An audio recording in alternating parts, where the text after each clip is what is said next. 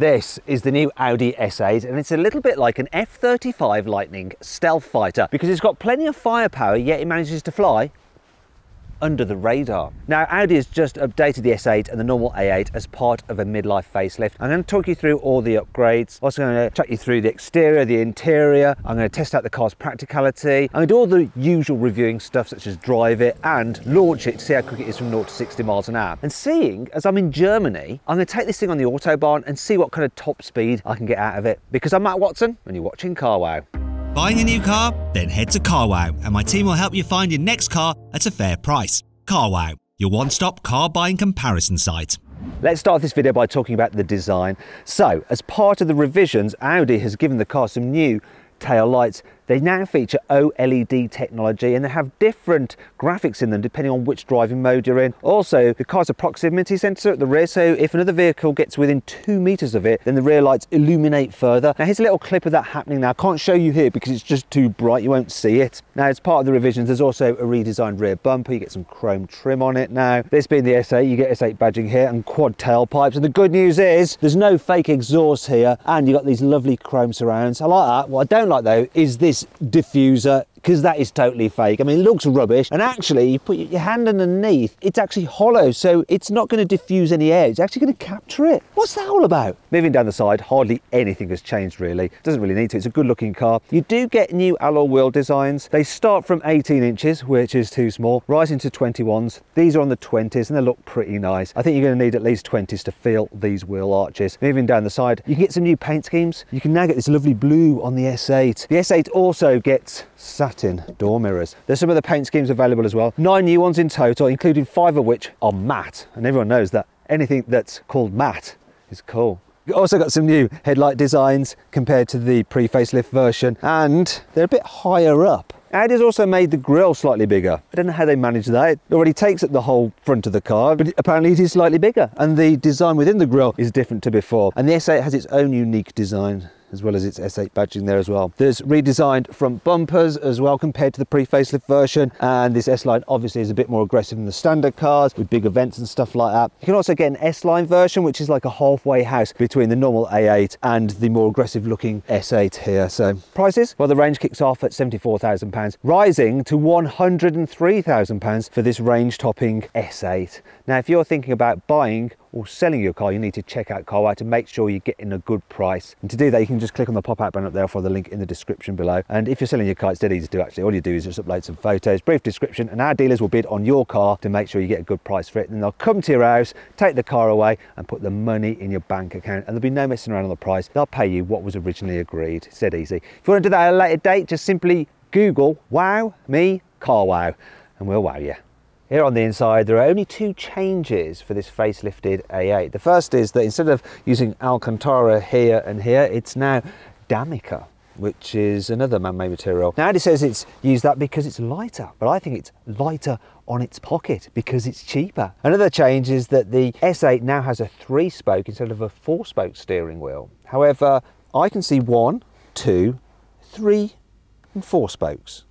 Can Audi not count? They're just saying that is 1 spoke. Anyway, this is what the steering wheel used to look like, so I guess it is different. But other than that, everything is as it was before, which is not a bad thing because the inside of the A8 is lovely. It looks cool, it's minimalist, quality is exceptional, and you've got this infotainment screen here which is fairly easy to use, and you've got Apple CarPlay and Android Auto. Then you've got your climate controls here, not quite so easy to use, but it's all okay. And you've got a lovely digital driver's display there. However, the tech on board just doesn't feel quite as futuristic as the tech you can get in a Mercedes S-Class. And if you want to see my full in-depth video review of that car and all its crazy tech, it'll blow you away. Click on the pop-out button up there or follow the link in the description below. Can't fault the Audi's comfort though. The seats are lovely. These are the upgraded sport seats. Look, you've got the S logo embossed on them, very nice. And yeah, you've also got some decent storage here. The door bins are big. There's some storage under here, and you've got your wireless charging there. You've got your USB-C ports there. You've got some cup holders here as well. All very lovely, all very similar to it was before, but that is not an issue. That's not an issue at all. Here in the back seats of the A8, there's plenty of room. So look, good headroom, good knee room, plenty of luxuries like blinds and a control panel. You've also got seat controls, Ooh, USB charging there, USB-C, and a wireless charging pad. Plus, look, check this out. Oh, some cup holders. There is some through loading there as well. And I love how this goes back, look. Oh, it's damped. Oh, it's so satisfying that is. Underneath here you have some 12-volt sockets, and if you need to you can carry 3 people in the back at once with this car, look. Though it's not that great because there's big transmission tunnel, which means you have to go legs akimbo, which isn't very dignified. Now you can get this car with a rear infotainment package, so you can get some removable screens that attach to the front seat backs, and you can actually mirror your phone screen onto them, so you can just do your work, or if you want you can stream Netflix or YouTube or whatever on there. Now the seats on this car, look at this, they have a recline function. Oh, let's get more comfortable. Oh, this is good, this is good, this is good. Wait a minute, this is not so good because now knee room. Oh dear, this is not as relaxing as I'd hoped. Still, if you want to carry rear passengers a lot, say if you're a chauffeur, you're going to want the long wheelbase version of this car because it has about that much more rear knee room. In fact, you can recline the back seats even more than in this car, so you can get into your ideal position. Actually, what's your ideal position? I forget that. Don't put that in, just cut that out, it's just weird.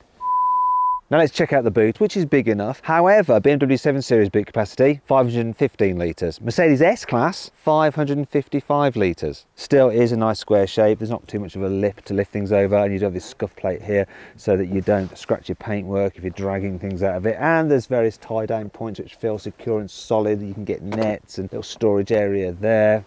Some underfloor storage here as well, and there's your tire repair kit. The thing is though, if you want to carry some big long items, you can't actually fold down the rear seats at all. And that brings us to 5 annoying things about the new Audi A8. This shiny bit of trim on the dash does look cool, but it's so reflective that when you're driving along past anything such as buildings or trees, then you basically get them projected here on the dash. It's almost like you're watching a movie and it catches your eye and distracts you when you're trying to concentrate on the road. Wouldn't it be lovely if before petrol cars are banned, you were able to enjoy the full noise of something like this S8 V8 engine? But oh no, Audi stops the fun. For instance, rev up the engine, go on.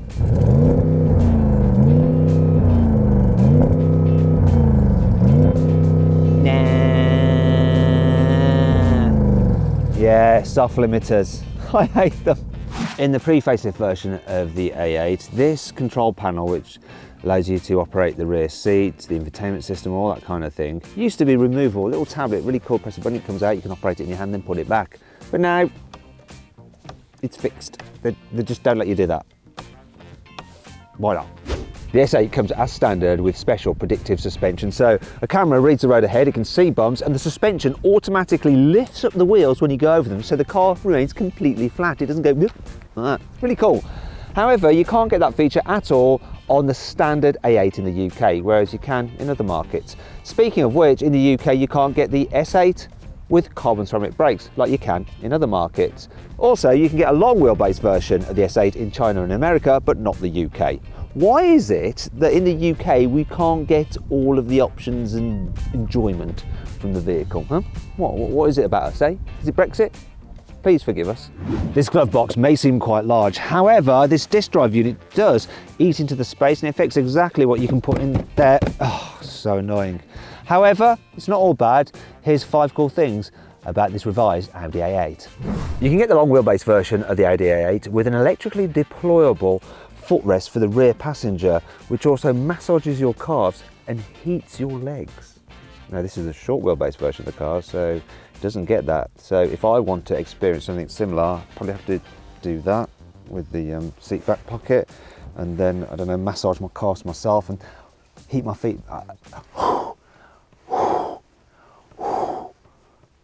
Yeah, it's not quite the same. You can get the Audi A8 with rear wheel steering, which makes it more manoeuvrable than you'd imagine such a big car to be. Now it comes as standard on the S8 and the A8 4-sprung, but you can get it optionally on the other models as well. Now rear wheel steering isn't something you can get on the Mercedes S-Class in the UK, so the Mercedes isn't necessarily better, is it? You've heard of Matrix LED headlights, right? Well, how about Matrix LED reading lights? Well, that's exactly what this A8 has here in the back. So you've got a selection of LEDs just up there, and you can use this touchpad here to control exactly where they illuminate, so you can highlight individual words in your book. To make the car easier to get in and out of, when you unlock it and go to get in, watch, it raises up on its suspension. Whoop, there we go. And then obviously when you shut the door, look, you've got soft close, premium. And then go to drive off, it automatically lowers again. Clever. You can now get an invisible version of the A8. Here it is, there. I'm going to make it appear, look. Yeah, obviously it's augmented reality. You can only see it on your phone. So you can see the car's new grille there. But look, I'm going to remove the bodywork now. And you can see this one is the plug-in hybrid because there's the V6 engine, there's the gearbox with the motor in front of it, the battery pack, 14 kilowatt hours there. At the very rear of the car gives you an electric only range of almost 60 kilometers. The combined output, 462 horsepower, so it should be fairly rapid. Now the suspension, you've got adaptive air as standard, so nice and comfy, but you can upgrade to a special system which will actually lift the car up when it approaches a bump, so it just glides over them. You can see the new alloy wheel designs there, but one of my favourite things is the light technology. So I'll just explode the headlights, there we go. 1.4 million mirrors in those headlights, and it allows it to project images on the road to guide you. How cool is that? Now let's talk about the engines. So as well as the plug-in hybrid, you can just get a normal 3-litre V6 petrol. It has less power though, 340 horsepower, and the economy is only 31 miles per gallon compared to the 156 miles per gallon you're supposed to be able to get from the plug-in hybrid, which in reality you'll never get close to. Now if it's real world economy you actually want for lots of motorway miles, you want the 3-litre diesel. So that should be able to do 40 miles per gallon, and it's fairly nippy because it's got 286 horsepower. But if it's horsepower you're after, you need this engine here. It's the 4-litre twin turbo, puts out 571 horsepower and 800 newton meters of torque. Now all A8s have quattro all-wheel drive and an 8-speed automatic gearbox, and this S8 benefits further from a rear limited slip differential. Now that should help you put the power down when you're accelerating out of corners and in a straight line, and we'll see just how quick this car is in reality when I launch it in a bit. Okay, let's see what this Audi S8 is like on the Autobahn. So what I'm going to do is actually reset the trip computer there. Come on, reset. And then I'm going to floor it. Come on. Oh, we're taking off now. It's de-restricted, it's de-restricted up until the point it says it's not, such as now. Oh, it's 100. Bugger. On the brakes. Let's try and find a bit more de-restricted, see what I can get out of this thing. And what it does to the economy when you hoof it. Oh, well, this is going on. I'm just going to put the auto cruise on, let the car do its thing. Steer to keep me in lane, keep me a safe distance from the car in front. And oh, what's the point of coming to Germany to drive at 100 kilometers an hour on the Autobahn? It's not even that busy. This is comfy though, and quiet. It's helping my economy, look. It's improving all the time. I'm not entirely sure what that means, but the way they do litres per 100 kilometers, the lower the number, the better. Unlike miles per gallon, where the higher number is better. Look, all these guys are speeding. Look, it says 100 there. Is this like Mr. Sign? What's going on? Frustrating this is. Oh, 130. Are you going to switch over, signs, or have you lost the plot? Come on, say 130. Yes, and the cruise control has actually readjusted itself and it's now at 130. That's clever, but it's not what we're here for. I didn't fly for 2 hours to drive at 130 kilometers an hour, which is about 80 miles an hour. Bear with me, caller. Does the auto steer work? I'm not allowed to show you. You shouldn't be driving with your hands off the wheel, so I'll just look at that. And I'm still in lane. Now either the car is doing its thing or I have very magical fingers. It's a bit like a Ouija board. Look, oh, it knows I want to get off. Look at that, wait a minute, it's weird. Right, let's see if we can find some faster stretches of Autobahn. Finally, here comes a bit of de-restricted Autobahn, just popping up now. Yes, we've got the sign there, let's do it. Goodbye fuel economy, hello performance. This car is so smooth and so comfy and so planted at these speeds, it's awesome. Tell you what, I'm going to enjoy this while I can before cars are electric. Love the noise. Come on, here's a gap. If you can kindly get out of the way, my German friend. Oh, the response is good. It's amazing how this just picks up. It's got all the luxury and all the performance. Here we go. We're going to reach the speed limiter now. There we go, hit a wall at 260. Oh no, yeah, 263. That's basically it. 264, 265. That's the speed limiter. Way! And all the brakes. We maxed it out. I hit the electronic speed limiter. We did what we came to do. 18.8 litres per 100 kilometres during that session of heavy acceleration and high speed. What is that in miles per gallon? I have no idea. We'll show it on the screen now with a graphic. This car isn't just designed for hooning up the Autobahn. It's going to be luxurious and relaxing when you're just driving around town. Now, this is a great place to try out the suspension, so I'm going to go into comfort mode, comfort plus, oh yeah, beyond comfort, and see if I can seek out some imperfections in the road, of which there are not many in Germany. The roads are better than ours. Let's go back the other way. Steering's nice and light. This car's quite manoeuvrable. Come on. I want to try out this special systems. Oh, there's a manhole cover. I'm going to just go on the wrong side of the road for a second to try that out. Oh yeah, I hardly feel that. Here's another one. Oh, let's try. Oh yeah. Oh. I'm doing exactly the opposite of what most people do when they're driving, but this is all in the name of car testing. I'm trying to do it while not knocking down cyclists, but oh my gosh, the suspension is so good. Gearbox. I don't even know it's got a gearbox. It could be an electric car. It's so smooth. Don't notice any changing in gear. Pure relaxation. There's another one. I've got to do it again without hitting the cyclist. Sorry. Car testing. Oh, what's that? Oh, wow. Right, I want to go see that. Let's turn around. Let's see what this is like for doing a U-turn. Sorry, everybody. Right, no, just try and do it. Big long car, this, right? But because this S8 has rear wheel steering as standard, the turning circle is 11.4 meters, which is pretty much the same as an Audi A3. Look at that. 3-point turn, done, no problem at all. And let's have a look at these.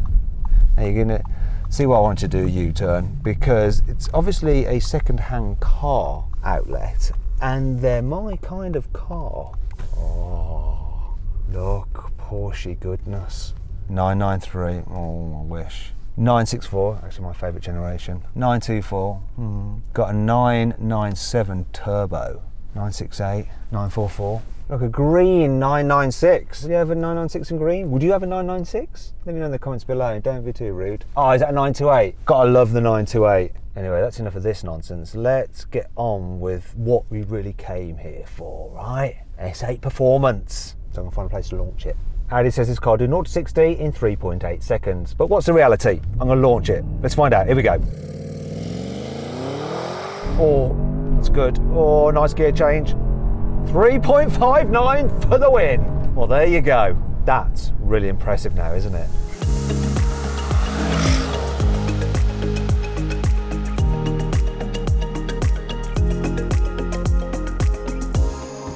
So then, what's my final verdict on the revised Audi A8? Should you avoid it? Should you consider it? Should you shortlist it? Or should you just go right ahead and buy it? Well, I reckon you should shortlist the A8. It really is a lovely luxury car, and it's especially lovely with this S8. Stealthy performance, flying under the radar. I hope you enjoyed the video, but what do you think of my verdict? Would you rather have this A8, a Mercedes S-Class, or a BMW 7 Series? Let me know by voting in the pinned comment. If you want to watch some more videos, click on those windows there, and if you click on that box there, you can go to CarWow to sell your car through us. Our dealers will bid on your car to make sure you get a good price for it.